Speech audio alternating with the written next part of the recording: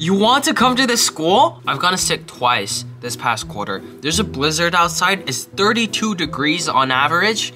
You still want to come to this school. If you do, and you're trying to write your Why Northwestern essay, I'm going to try to help you. Why? Because in 300 words or less, help us understand how you might engage specific resources and blah, blah, blah. Great. So, when you're writing the Why Northwestern essay, good luck. I'm probably making this video too late. Am I making it too late? I'm making it too late. You know what? It's fine. This is evergreen. Like, this is going to be the same no matter what year you're in. The Why Northwestern essay is not going to change. If it changes, I'll make a new video. I'm going to try to make this 5 minutes, so listen up. So, divide your essay into 2 different paragraphs. 1, your extracurriculars. 2, your academics. I don't know why I'm talking in this accent, but the reason why you want to split it into 2 is because Northwestern wants well-balanced students, which means they want to know all aspects of your life and not just your academics. For academics, you can talk about the quota system, the academics, the certificates. All of those are valid. Just make sure it aligns with your profile, with your extracurriculars, so that you're giving off a cohesive statement of who you are. If you're a jumble of mess, no, you need to be as focused as you can, even if you are in different subjects. Be as focused as you can. When I mean focused, I mean stay in the same niche. If you're a bio major, don't go saying that you went to math competitions. That doesn't make any sense. Unless you're a bio math major, is that a thing? At this point, I would not be surprised. There are so many different majors here that I've never heard of before. So, essentially, if you can convince them that you can make Northwestern's name famous in Texas, they'll admit you. Nobody knows where Northwestern is in Texas. Literally, I went up to my teachers and "Hey, I got into Northwestern," and they're like, "Oh, that's great." Where is it? But academics are not enough. So you talk about your academics, but you need to talk about your academic extracurriculars. That's right. So whether you want to participate in pre-professional programs or not you want to get internships, for me, I wrote I wanted to be under the Chicago 20 under 20. That's an entrepreneurship thing. You need to do something like that. You need to show that you have high ambitions. You have high goals. You want to aim high.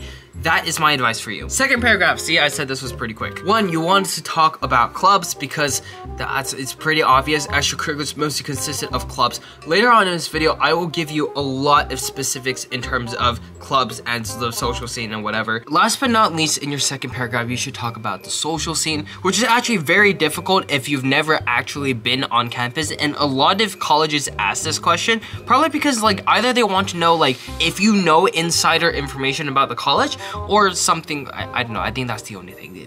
I don't know any other thing. Remember that everything you need to write needs to build up to a picture of who you are. So whether or not, there's no point in you faking stuff, because if you fake stuff or you don't, it's not gonna make any difference. So don't fake it, because when you fake it, it also appears less genuine.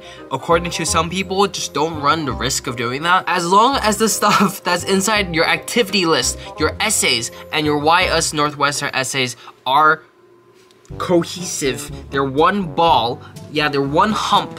As long as they're cohesive, you will be fine. But if they're not cohesive, if they're spiky,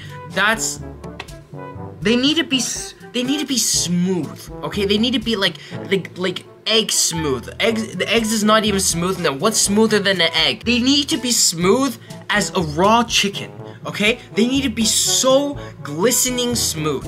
You can't really have a really weird story where your essay's talking about you eating barbecue ribs on a toilet and your activities is astronomy club.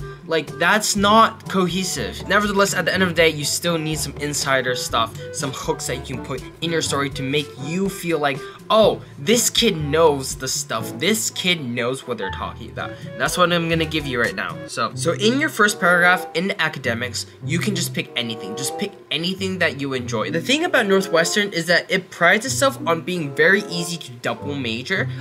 I'm not sure if this is the same across all schools. It's possible to triple major and graduate in 5 years, I believe here. And for double majoring, you can graduate on time without any extra summer. Maybe you might need to overload and take 5 classes a quarter. For some quarters, I don't know. Don't quote me on that. It varies depending on which major you're choosing, but academics here is pretty good, fairly well. So it's much easier to get a double major here at Northwestern. Personally, on my application, you guys can go watch that.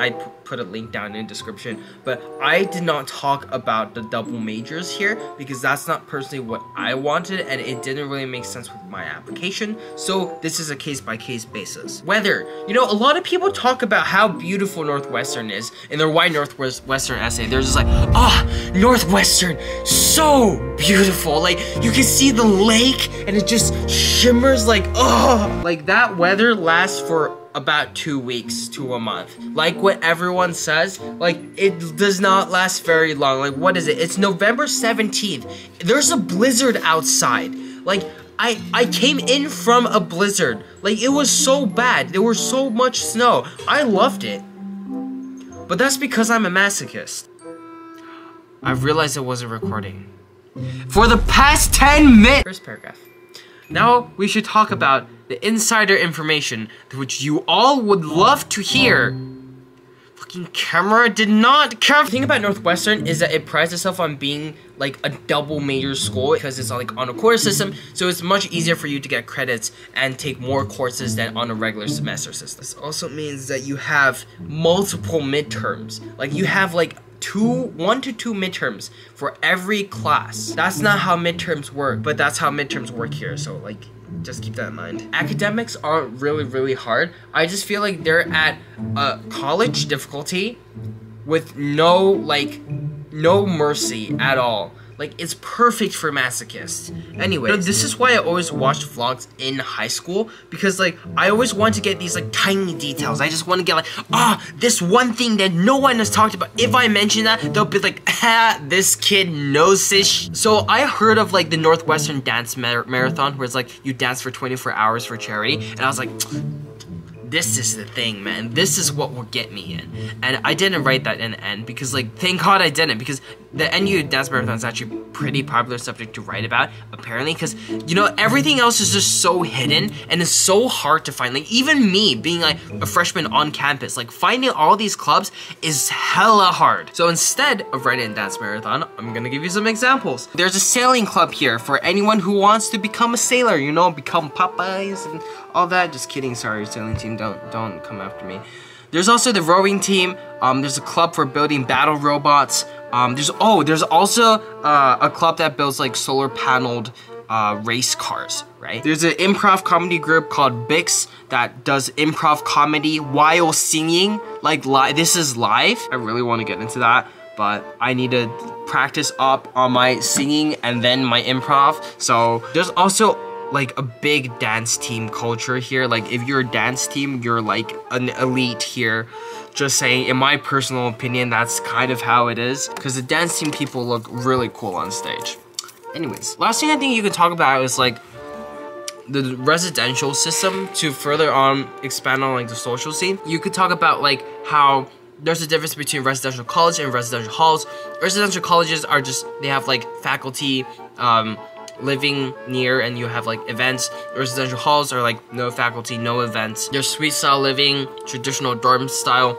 You can talk about that if you want. You can also talk about events that you want to go to inside Evanston/Chicago, because that's what I did. Like I said, I wanted to go to like the Industrial Museum in Chicago or something like that. And honestly, yeah, as long as you include all those points, you should be good to go. If you want a better breakdown, sentence by sentence, of how to write this, I made a video on that, which no one watched. But I made this video just because now I am in Northwestern. I can tell you these little things that you can try to incorporate in your essays. Yeah, just include acronyms, right? Don't include like crazy acronyms that the admission officers might not know, but if you include like ones like tech for like the technological place, SPAC, the Northern Gym, you can include that. You can also talk about how the fact that we have a lighthouse, a clock tower, 2 beaches, all on campus. You could also talk about that. That's insane. I didn't know about that until I came on campus. It apparently snows on the sand on campus. That is also insane to me. Apparently there's a running joke that everyone here wears Canada Goose for like their jacket, which I don't know because I've never seen a Canada Goose, so I can't tell you what a Canada Goose looks like, but just passing on the knowledge too. And honestly, I think that's a good start. That's a good start for you on your application. And yeah, good luck. I hope to see you here on campus, and we will see you in the next video as well. We are very behind on those. That's why we're also making this video. Sorry about that. We'll see you in the next video. Bye!